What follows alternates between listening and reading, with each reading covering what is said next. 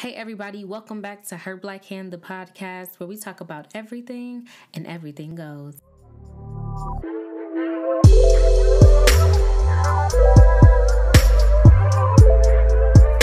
I am your host, Alexis Lawson, and I am a brown-skinned woman with box braids in her hair with golden brown tips. I am currently wearing a navy blue cardigan, a white long-sleeve ribbed shirt, some blue jean flare jeans, and some cheetah print sandals. I currently have French tip glitter gold nails, and I am wearing clear lip gloss once again. So on today's episode, we're going to be talking about protecting your peace. P-E-A-C-E and P-I-E-C-E.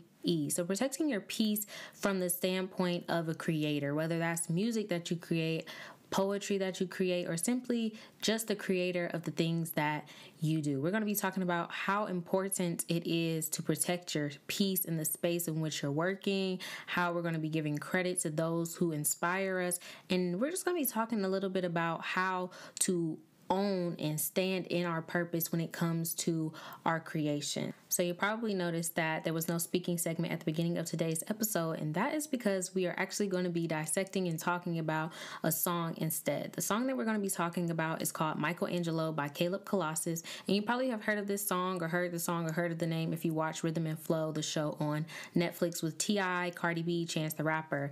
And so this was probably my favorite song of the entire season. I just like the beat of it. I like the words. I love the presentation of his video in that season. And so the first line that I want to talk about, the first lyric, it says, "First I pierce him in the heart, then I give him my truth."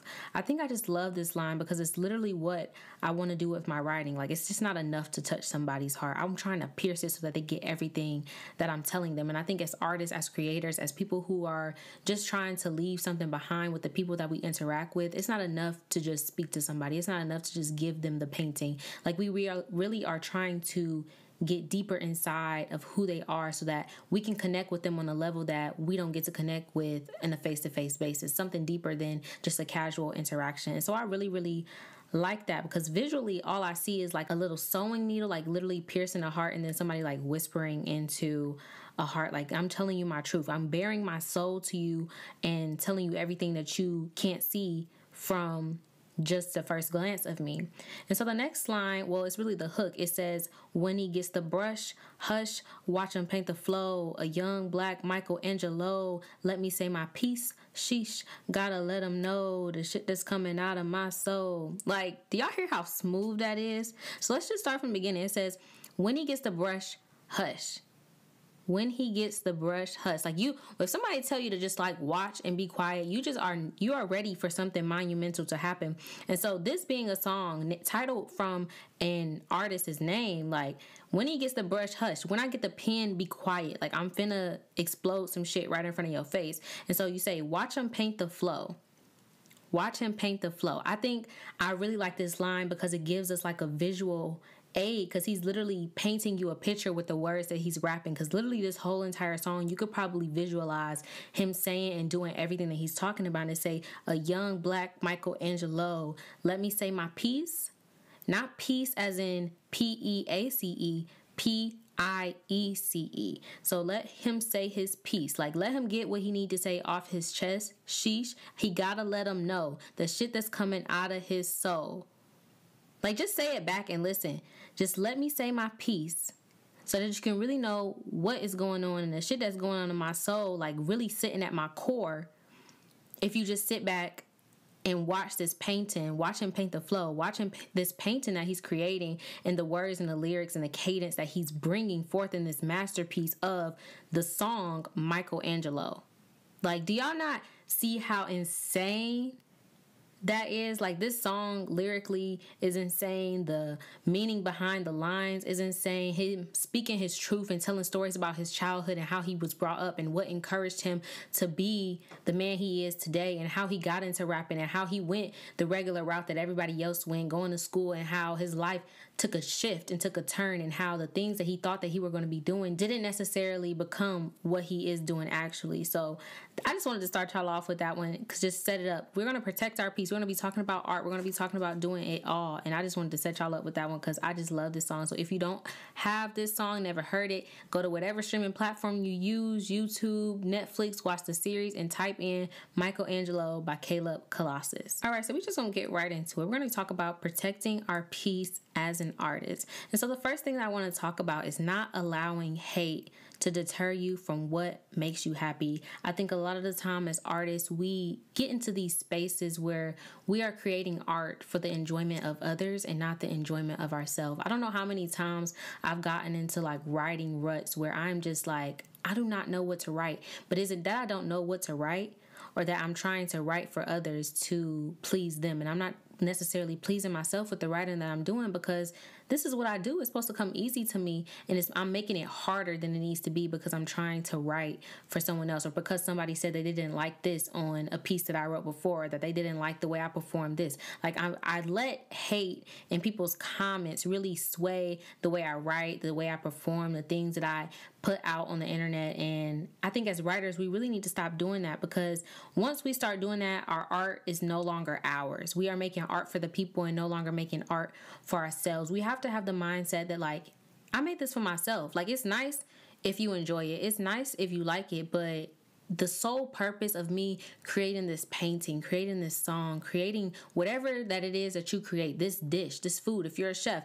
it was not for the fulfillment of you. Us as artists, we have to realize that we do not get joy out of the happiness of others. We really have to find the joy within ourselves, within our art, to be able to maintain years to come us creating this art. Like me creating this podcast, or me creating a spoken word piece. Like if I sat down and wrote, every time that I wrote was thinking about what other people liked, I would never be fulfilled and never be happy with the art that I was producing. And so as artists, I think that's something that we really need to pay attention to, and not allow the hate and comments that we got from whatever we put out on the internet, because we all know that the internet and social media is such a cruel space that we really need to pay attention and be cognizant of what we're doing and how we're allowing other people to influence the things that we create. This leads me into my second point of protecting your peace as an artist, allowing your muse credit. I don't know about you, but as soon as Malcolm and Marie came out, I was so eager to watch it. When I tell you, it was probably the worst movie that I have seen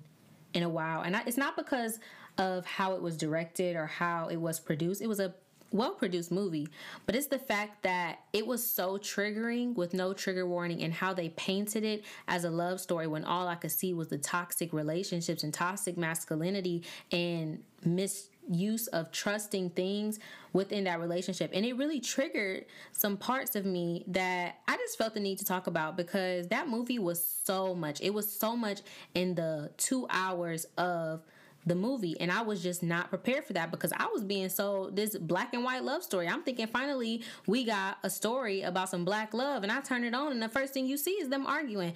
I was not prepared for that. So that's what we're going to talk about in this portion of today's episode. So the movie starts off with Zendaya being upset, and she's walking around the house, she's storming around, not speaking, not really giving him any affection after what appears to be a big night for him that we later discover is he didn't win an award or something for this movie that he produced. And she's being upset because we find out that he did not acknowledge her while he's on stage. So we're going to talk about allowing your muse credit. So the things around us and the people we interact with, of course, influence the things that we produce, the things that we create. But we as artists are not obligated, are not mandatory. It's not mandatory for us to give our muse credit. There's a way to acknowledge them and give a tribute to them, but they are not the sole purpose for the creation of whatever you created. So I completely understand her being upset from the standpoint of a partner, because I know that my friends and my partners, I always be like, yo, can I read this to you? Like, that takes a lot of energy to listen and critique and give feedback on an art piece that somebody holds close to their heart, because then you get emotionally invested in something that you didn't create. So it's like you're a part of it. So I understand why she would have wanted to be acknowledged, to be thanked, but let's also talk about how she thought that the movie was based off of her life. Now, although at the end he did say that it was based off a whole bunch of other women's lives, and we'll talk about that, it is not wild for her to think that the story, well, at least the story that they told us as viewers, was based on her life. So from an artist standpoint and friend of artists, other artists, I understand that there are times in our career where we need to acknowledge the people who influence us and gives us ideas, and that may have been one of those moments. Whether he decided to see it like that or not, because he believed that she was not the sole influence of the movie, there are times where we need to acknowledge the people around us for not only listening to our ideas, but just for being there and sticking it out when we were developing these grand projects that we grow to love and have this fond and strong attachment to. And so did I say toxic? Did I say this movie was toxic? Because let's just get into this bathtub scene. So not only was he invading her space when she was trying to get away from this problem and just talking, and how we thought that they were going to make up and kiss and make up and do all of that, but they didn't. They never did. They always kept arguing. And in this sense, he decided to throw in her face when he brought up again how she thought that the movie was based off of her life, and beginning to throw things in her face that she shared with him in privacy and in confidence. And so the one thing that really stuck out to me is how he began to talk about the different women and how parts of the movie were based on different women and different experiences that he had with other women, going as far as talking about the sexual things that he done with them, where they did it and where it happened. Like, that was so uncalled for. And so that portion of the movie, along with other portions of the movie, was very triggering for me, because I have been in a situation like that. When I published my book, the book is about romance, the book is about heartbreak, the book is really about a young girl coming into her own and experiencing the things that nobody prepared her for. Nobody taught her about love. Nobody taught her about heartbreak. Nobody taught her how to stop loving the wrong people. And so the poems in my book, The Beauty in My Bare Bones, are about multiple people, about multiple experiences. Sometimes the things that I refer to as people are inanimate objects, but you wouldn't know that unless you are me. And so I've had a person say that I need to thank them and I should be grateful that I experienced them, because the whole book is about them. And at the time, I was just not in the emotional space to break that apart and have that conversation with them. But I know later down the road, when I did have a moment to sit back, I'm like, this nigga really think my whole book is about him. This nigga think I care enough about him to give him that much satisfaction. Like, you have so little importance in my life, and you think so highly of yourself and think you have this grand position in my life to think I will write a whole book about you. Nigga, please. Don't ever. Like, try me better. Try my artistry better. I would never write a whole story solely about you. You think the only person I loved was you. And so I really felt how she was possibly feeling in that exact moment if this was like a real life scenario. Like when he was talking about the women that he slept with and where he slept with them, because that same person that assumed that my entire book, this piece of project that I had bore my soul into, was about him, he started to tell me how special I thought I was and how I really didn't have as much importance in his life that I thought I did. And he started bringing up these different women and telling me how he had been with them and how he had loved them, because that really hurt me at that time, because I'm sitting here trying to love this man and he's telling me how he's loved other women and I'll just never compare or amount to them. So I really felt that. And I just had to pause the movie at that point, because I'm just like, this is so toxic, and y'all sold us this as a love story. If this is the type of love that you want, I am fucking disgusted, and I don't want to be a part of that love story. I don't want that to be anybody's idea of love, because this is not a love story. I understand that you have to argue and all of that, but the things that were said in the conversations between those two people in that movie were disgusting. And so, speaking of Malcolm and Marie wanted to be an actress, and she kind of just like let her dreams go to the side. And so that's why I want to talk about remembering who you create for. Like, don't forget the joy that the craft of your choice once brought you. I think we get so caught up trying to blow up that the quality of our work begins to lack. We try so hard to mass produce all this content that the quality and the core and the depth of what we create begins to become less important, and it shouldn't, because the quality of our work is what gets people to come back. It's what gets people hooked, because they know that we're putting our soul, we're putting our heart into the things that we are sharing with the world. And then when we get into this rut of not being able to create, not being able to produce the content that we usually do, or that we stop getting the responses that we usually do, the interactions, because, everybody's trying to make it big on social media because that's where it is. Like, there's not a lot of people interaction, especially during this pandemic. We get down because we're not producing the work that we used to. But really, are we not producing the work that we're used to because we're not good at the thing that we do, or because we no longer know how to create for our own fulfillment and our own joy because we're so hell-bent on giving others work for them when it should really just be for us and for their enjoyment? Another thing that I cannot stand is the I do it for ... I do it for my mama. I do it for my dead homies. Like, it's okay to want to make somebody proud, but when did we start doing everything in our lives for somebody else? When are y'all gonna start doing stuff for yourself? Because I know my mama ain't go to college to get this degree, study up late all these nights. I know my mama didn't join no sorority. So I'm doing it for myself. When I write these stories, when I write all of these things, yes, I want other people to see themselves in it, but I do it for myself. The active activity of me doing something, I do it for myself. Yes, my goal, or I want them to be proud of me, I want people to look up to me, but I do it for myself. That's what we need to start teaching people. Oh, I do it for myself. Oh, I did this for myself. Oh, I did this for me. Do you not know the pride that you will have and the excitement that you'll have when you do things for yourself? I think it'll make us more accountable for the things that we do if we hold ourselves like, oh, I'm doing this for myself. This is going to better me. Like, you can say, oh, I do this for my mama, but like, these niggas been saying they be doing it for their mama and they still not doing it. So when you going to start doing it for yourself? When you going to start bettering yourself? When are you going to start creating that poem for yourself? When are you going to start painting that portrait for yourself, for the advancement of yourself? Let's center this around you, protecting your peace as an artist. How are you going to protect your peace if you're constantly doing it for somebody else? When are you going to do something for yourself? When are you going to learn the fulfillment and joy of doing things for yourself and creating for yourself and doing it all for you? You need to be whole yourself, doing it for yourself. You cannot do your artistry and do this art without having yourself in it, because when you take yourself out and you're no longer doing it for yourself, then you're no longer going to get the product that you once got before you started giving pieces of it away to everybody else. So when are you going to do it for yourself? That's the real question we're going to ask here. When are we going to start doing it for ourselves? So I'm just going to leave that there. Just a little sprinkle for y'all to think about. When are you going to do it for yourself? And the next time you hear somebody saying, oh, I do it for my mama, ask them, when are they going to do it for themselves? Get this degree for yourself. Get that job for yourself. Get that new car for yourself. Paint this picture for yourself. You can still do it for your mama, but your primary person that you should do it for is yourself.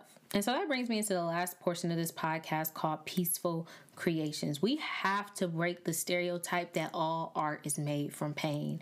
I don't know about you, but as an artist, as a person who are around artists, we always have this idea that pain is the equivalent to art, and all of our art and everything that we create has to come from this deep and dark and locked away and hidden, painful, disgusting place. It does not have to come from that. Art can be made from joy. Art can be made from love. Art can be made from some of the most wholesome places that we oftentimes overlook, trying to find something in those deep, dark places that we don't even want to be ourselves. So why do we associate one of the most beautiful things in human creation, art, with such ugly things? All art does not have to come from pain. The only time that you create does not have to be when you're sad, does not have to be when you're broken, does not have to be when you're not feeling your best. You need to learn. I also need to work on this. So not just saying you, we all as artists, as people, need to learn how to produce some of our best things when we're at our best. I think once we learn that and once we master that skill, the art that we used to create won't even shine in comparison. We need to learn how to create things from joy. Do we not know the effects of creating only from a space of sadness, of melancholy? Nobody wants to be sad all the time. So the art that you produce does not have to be this sad production of work. That's what we really need to learn, because just because you have had moments in your life where you've been in pain doesn't mean that the happy times aren't important too. You feel me? Like, the happy times in your life should not be overshadowed by the painful, bad memories that we have in our life. And I think that's something that artists and people in general just need to hold on to. Why do we have to be sad artists? Why was that? Like, I understand why it was a thing, because most of the artists, especially like ancient artists in like 1800s and all of that, they created art out of like a sad and miserable place when people was doing drugs and people was dying. Like, I understand that, and that's still relevant now. But at the same time, we have the power right now, our generation right now, people who are alive in 2021 in this century, we have the power to change the narrative of art.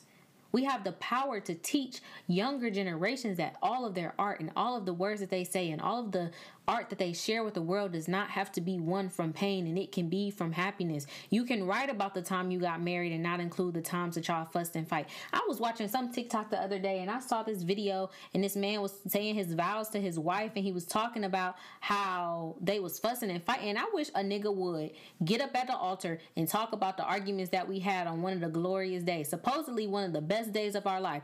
Why is you bringing that up? This ain't even a place for that. So why is you bringing that up? Ain't nobody here to hear about us arguing and fighting. They hear about how we in love. So talk about how we in love. Like, you see, it's moments like that where the narrative was totally changed because of one little bad thing. So just imagine having a bowl full of bad cereal. Like, you don't even want the clean, fresh, good cereal because you surrounded by all the bad cereal. We need to find some good cereal in our life. We need to pinpoint those good things that happen on a day-to-day basis and really learn to sit with them and acknowledge them, so that we don't continue to only and solely create art from these hurtful places that we ourselves don't even want to be at. So why are we like, it's sometimes a release to get it out, and I completely understand that, because sometimes I'd be like, you know what, I just need to let this out. I know it sound bad, and I know it was bad when it happened, but like literally it's sitting on my heart. It's hurting my heart, so I have to let it out. But at the same time, not everything has to be so miserable. Not everything has to be so sad. Like, yes, I'm a believer of finding the good in the bad, but at the same time, sometimes there's no good in the bad. Stop trying to make dirt look pretty. Sometimes dirt is just dirt. Like, it's just as simple as that. Like, it's not nothing more, nothing less. Like, let that be that. Let those bad times be those bad times, and show everybody that you're trying to share your story with that there is light and love to you. Everything that you do does not have to be surrounded by pain and oppression and misery. You are love. You are light. You walk with the lightness of clouds. Like, you are a powerful person, and the power should not be held in the things that weigh you down. And I think that's so important, not just for artists, but for people to know as they navigate through their lives. Because if all of our work is full of pain and muted of color, then we will continue to latch onto those things for inspiration, because it's not a mistake to feel, or like feel a need to feel those things. But like, we do not need to latch on and gravitate towards the things that hurt us just because we think that they inspire us to create these better pieces. Because although I write a lot of poems about love and about heartbreak, I am learning and I'm trying to experience the things that make me feel like light. I don't want to write about love in such a sad concept. I want to write about love in all of its fullness and all of its richness and all of its wholesomeness. I want to write that, but to write that, I have to experience that. So if that's not your experience, I completely understand that. But if you do have those good experiences, do not feel ashamed or scared to share them, because we want to hear about good. If with everything going on in the world, I just want to hear about something good. Not that I don't want to acknowledge the bad things that are happening all around us, but it's exhausting trying to carry the weight of everything that's going on that's not necessarily peaches and cream, and like you're just trying to like share something good. It's like being in a classroom full of people over talking you, and you got that little person in the back that's raising their hand waiting to be called on, and nobody ever calls on them. I'm calling on y'all to talk about the good stuff. Talk about the things that make y'all happy. Talk about the things that make y'all smile. Talk about the things that bring y'all joy. Like, it's time that we start talking about things that bring us joy. And if your form of talking and communication is through your art, is through your writing, is through whatever you decide to produce, through whatever, you need to share that joy, because there's such a small amount of it going around. There's such a small amount going around, and I think when more people talk about it, then more people will acknowledge the joyful moments in their lives, the joyful moments in their day. If we're only talking and bitching about the stuff that we don't necessarily like, then we never have time to acknowledge the great things that happen within our day, within our lives, because we're so hell-bent on depending on those bad things to carry us into the next thing that we don't realize how crippling that is. And that's just all I have to say about that. So like I tell my kids, what season we in the season of minding our business. Y'all need to tell people we in the season of protecting our peace. Not only like our spiritual and soul peace, we need to protect our artistry peace. We need to protect and guard them and block them from all the negativity that is surrounding us, and do the things that we enjoy doing. Say the words that we enjoy saying. Create the pieces that bring us the most fulfillment and the most joy. And if you are friends of artists or an artist, allow your muse to have some credit, but don't let their credit overtake and overshadow your experiences and your hard work, because you are the artist and this is your piece. So don't allow them to make you feel as though they deserve some type of recognition. Because the people around you should know that, like, as an artist, you get your inspiration, you get your ideas from the things that you experience and the people you interact with. So they should just be grateful that they get to experience you, while you should also be grateful and appreciative of them for allowing you to experience things and seeing things from different lights that you would not have seen if you had not been around them. And just remember who you are creating for. Create for yourself.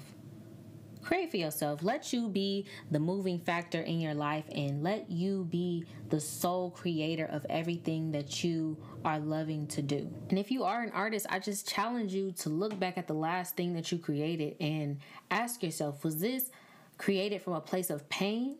Or was this created from a place of joy? And if it was created from a place of pain, I encourage you to try and create something from a happy time that you remember, or a happy point within your day, or something that brings you joy, or even try something that you wouldn't necessarily try. If you're an artist, try a new art form. If you're a writer, try a new form of writing. If you do anything that ends in a product, try something different and see the reaction that you get. If you feel more connected to it, maybe that's something you should incorporate more, because we need to get into the space of not only creating things that are painful, that come from pain, that come from bad experiences, because there is beauty in our art. Art is some of the most beautiful things of human creation, and we need to take it as that and contribute to its beauty, giving it beautiful stories and beautiful messages behind what we're doing. So that is all that I have for today's episode. Thank you all so much for tuning in to episode 3, Protecting Your Peace. Do not forget to subscribe to the podcast on whatever platform you are listening on,